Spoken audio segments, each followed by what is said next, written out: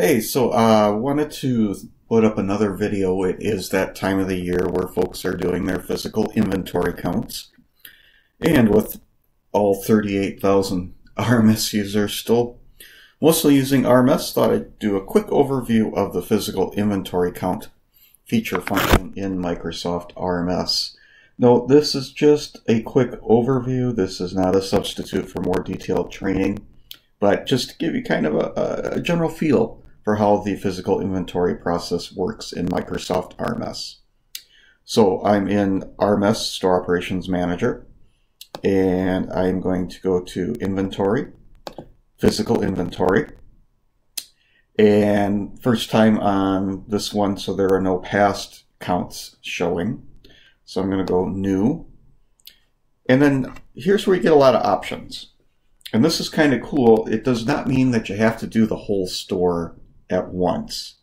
You can do, like it shows here, different departments, categories, suppliers. You can do spot checks. You can do blank. I'm going to go ahead and do the stock for everything. We'll hit OK, and I'm going to just create a quick reference number, and I'm going to say this is 2016 physical inventory count, and we're going to hit OK, and then we're going to look at it,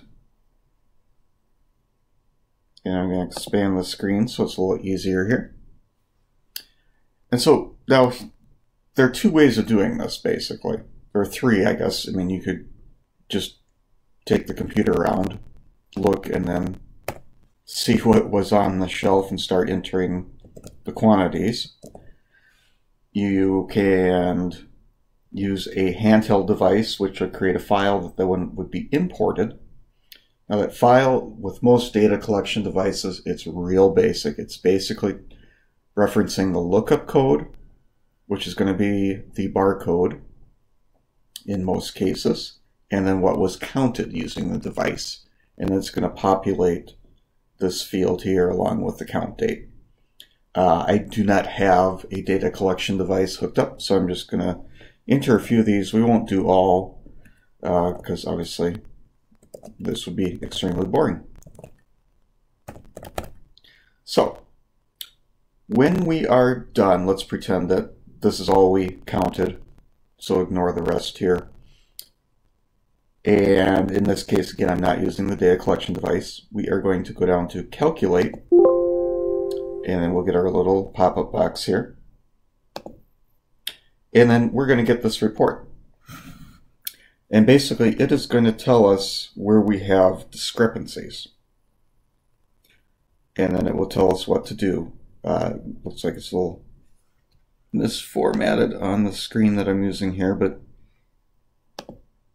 I'm running this on a tablet, so it doesn't always size correctly, but basically it's giving us what was counted, was expected, and if we want to go back and do a recount, or what we're going to need to do. Notice that I can't go in and just change these. I have to do a change, basically, so a recount. And then I can go in and make the necessary adjustments. Now, we will calculate again. If we are truly happy with what we have counted, even if it's off from what RMS thinks you have in stock, then we can hit Commit. And that will commit in. Since this is a demo database, I really can't hurt anything, so I'm going to go ahead and hit Commit. We'll get a warning. It's like, it's going to change stuff. Are you sure you want to do that? And I'm going to go ahead and say yes. And there you go. So basically, that is the process. It is pretty cool. Obviously not super fancy, but it gets the job done. So there you go. Thanks.